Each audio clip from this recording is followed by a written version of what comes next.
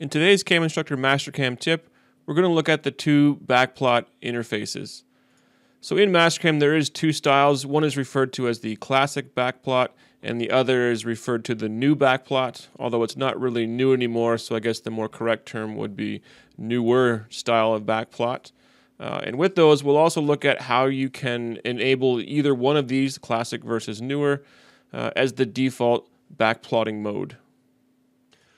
When the backplotting of an operation is done, it may launch into either of the two methods.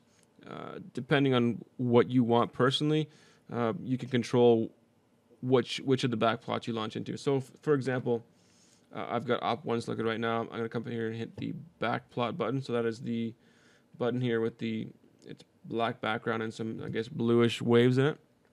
If I click on that, my black plot is happening right in my graphics screen, right in my normal graphics screen. This is what is referred to as classic backplot.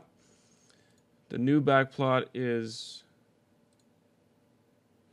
sorry, that's full screen there, is when you're launched into this separate window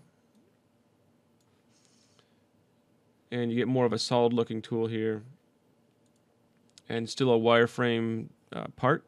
But this is referred to as, this is the newer backplot in this newer interface. So depending on what you have enabled when you click on this backplot button will dictate what launches either the backplot in the graphics or the backplot in the new window. If you want to change the behavior of what you have going on, so right now I have classic backplot enabled. If I don't want to use this classic backplot, so when I click on this button, I want that new backplot to come up. We can control that in the advanced configuration of Mastercam. To get to that, you should be able to find this in your start menu. Whether you've got Windows 7 or 8 or 10, this may look a little bit different, but the procedure is going to be pretty much the same. So I'm going to go to my start menu, scroll down to my Mastercam install. So I'm using 2017 here, so I'm going to go into the 2017 install folder.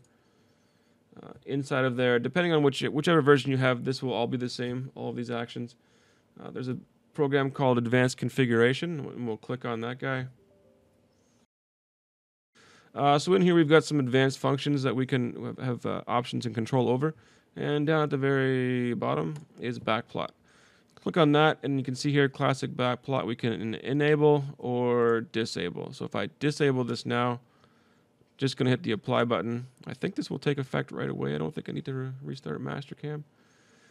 So I come back in here. I've got an op selected. I go to hit backplot. And notice now I launch into the new separate window backplotting method. So again, I'll bring that configurator back up. And I'm going to now enable classic backplot. Back into my file. I hit that same button. Now my backplot is in here. Personally, I would leave it this way so that the classic backplot is enabled. The reason being, if you want to use that new backplot, you can still get to it by just clicking on the verify button first and then switching over to the backplot in the menu that opens up here.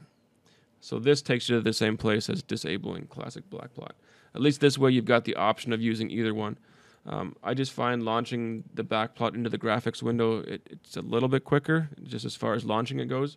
But again, it's total personal preference, and that's how you make that setting.